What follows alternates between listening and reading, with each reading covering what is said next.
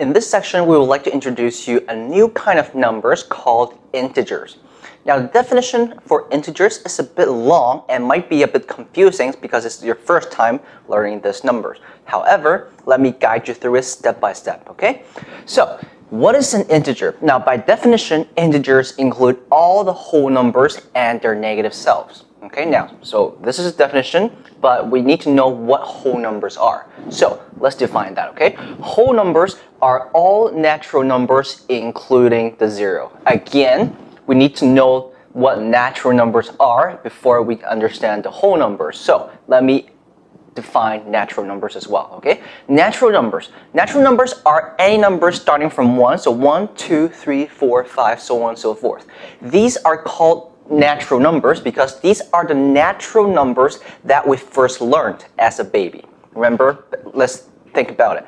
Back then when we were babies, you started learning to count from 1 to 10, right? So those are natural numbers, but it just doesn't stop at 10. It keeps going on. So from 10, we will be having 11, 12, 13, and it goes on and on. So these are natural numbers, okay? So let me wrap up the whole concept and show you what integers really are. Okay, so first of all, we have natural numbers. Okay, we're now working backwards to define integers. Natural numbers are any number starting from 1. 1, 2, 3, 4, 5, so on and so forth. So let me write it down. 1, 2, 3, so on and so forth, right? Next, whole numbers. Whole numbers are all the natural numbers including 0. So these are our natural numbers. And as for whole numbers, it's just all the natural numbers including 0. So apart from these numbers, if we put a 0 in it, and these will now become the whole numbers. Okay, so these are now whole numbers.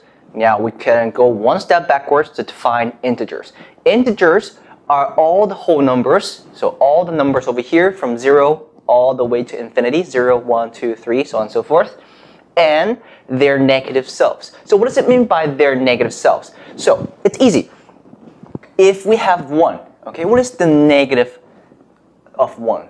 Well, negative of 1 will be negative 1, right? So towards the left of 0, we can now write the negatives of the numbers we have. So 1, the negative of it will be negative 1. For 2, the negative of it will be negative 2. And as for 3, it will be negative 3. Okay, so this is what we mean by the whole numbers and their negative selves. So apart from all the positive numbers, which go on and on forever, on the negative part, okay, to the left of 0, we will have negative numbers, the negative of the whole numbers going on forever. Okay, so all in all, the integers, okay, integers are all these numbers. From negative goes all the way to 0 and then goes to the positive side and it keeps going on. Okay, so this is a definition of an integer. Now, we know what integers are. So now we might ask, what is the point of knowing integers? Well, let's take a look. Here are 3 scenarios. Okay, we can actually use an integer to represent the scenario, to describe the scenario. Let's take a look.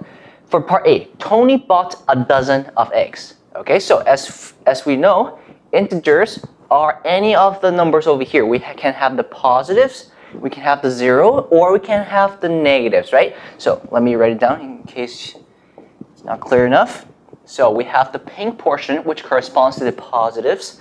We have the blue portion, which corresponds to the negative, okay? And the 0, you can think of it as a neutral or unchanged, okay? Because 0 is neither positive nor negative, okay?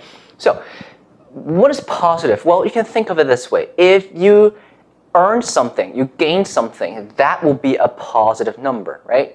And conversely, if you lose something, that will be a negative, right? So this is how you can distinguish between positives and negatives. And as for 0, it's clearly unchanged or neutral. Nothing is being changed. That's when you use 0.